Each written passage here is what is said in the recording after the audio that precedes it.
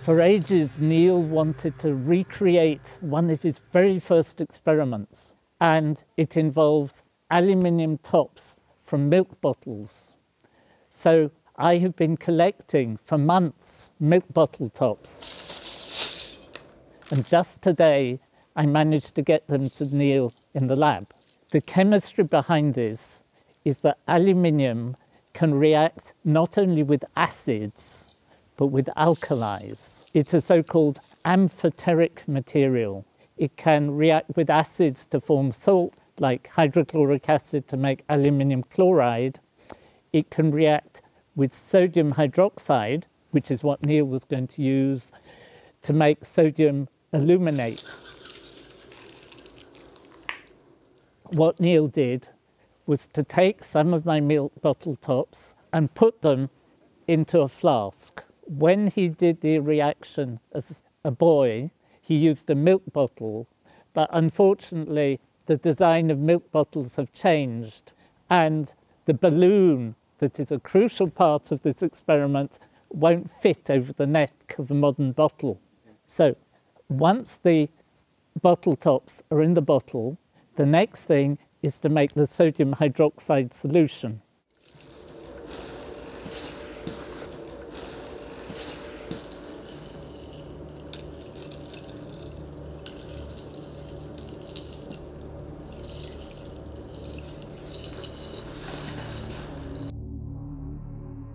And sodium hydroxide dissolves in water, releasing a huge amount of heat.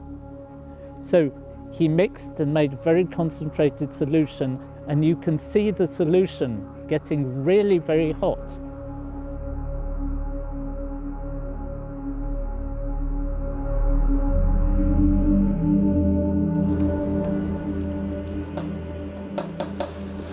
In fact, Neil got a bit worried that this was going to be a bit too strong and potent. So he put a little water in with the milk bottle's tops just to calm things down. But then the flask had a glass stopper, and at the end of the tube of the glass stopper, there was a pink balloon.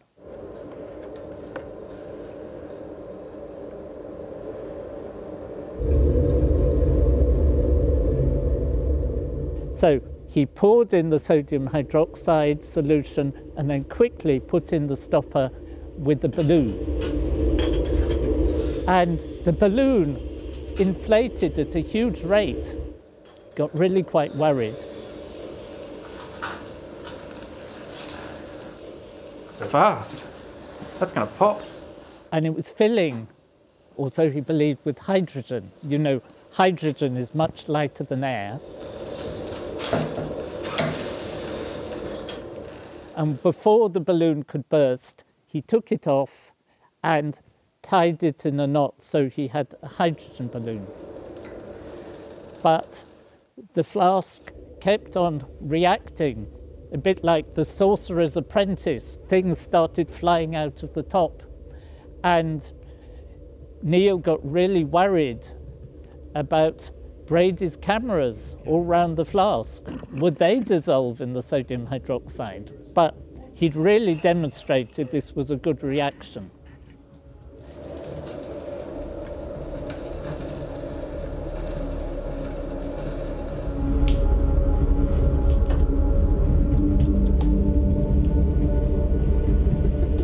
Then he thought it would be nice to show that the balloon contained hydrogen.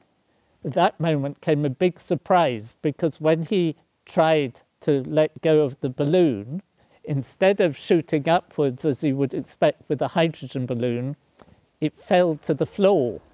What had happened? He was really worried. But being Neil, he thought just in case he would put a match to the balloon. And when he did, even though it was on the floor, it went off with a really satisfying explosion.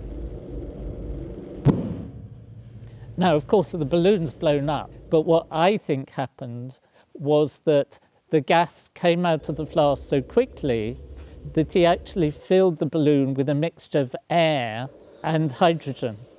So when he tied it off, it wasn't lighter than air because it contained hydrogen and air together, and of course there's the weight of the rubber of the balloon. But then when he let it off, it burnt much better than it would have done if it was just hydrogen. And I think the clue is in the fact that the flame that was formed was a much whiter orange colour than when you normally let off a hydrogen balloon, which tends to be rather red. Neil was really satisfied. He could still do the things he did when he was young. Because it's an old sample, but let's have a look. Are you ready? Go.